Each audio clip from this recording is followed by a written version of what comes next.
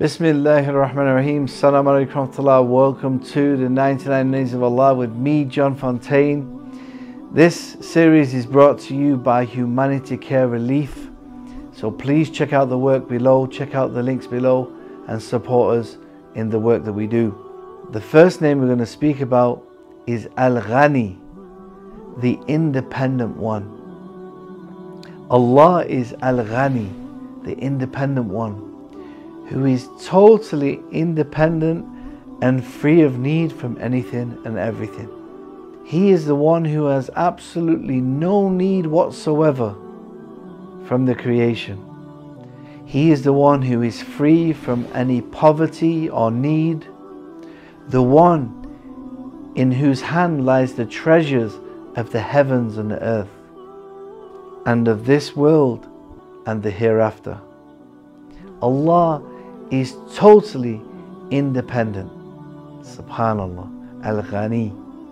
The next name is Al-Qaadir, the one who is fully able. There's nothing that he cannot do. There's nothing that can limit him from anything. He is able to do anything that he wills, and nothing renders him incapable or wearies him. He is fully able.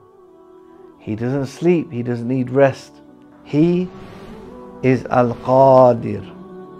The next name is Al-Qaahir, the invincible subduer, the one who subdues his creation from high above, the one whom everything submits willingly or unwillingly. Nothing can stop or repel what he ordains, what he decrees, and nothing can depart from the decree of Al-Qaahir. SubhanAllah, think of the name so far.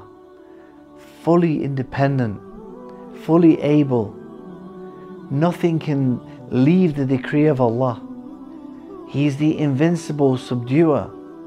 The final name for today is Al-Quddoos, the pure, the perfect one, the one who is pure and exalted and high above all impurities, the one who the noble angels venerate, the one free from any rivals, any consorts, and even any children, the one who has perfection as his attribute, the one who is declared free of any deficiencies and imperfections, the one who is free from having anything or anyone like him.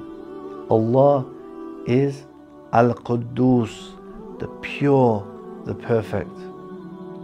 Make sure you take these names of Allah, learn them, use them in your dua, and make sure you make the most this Ramadan.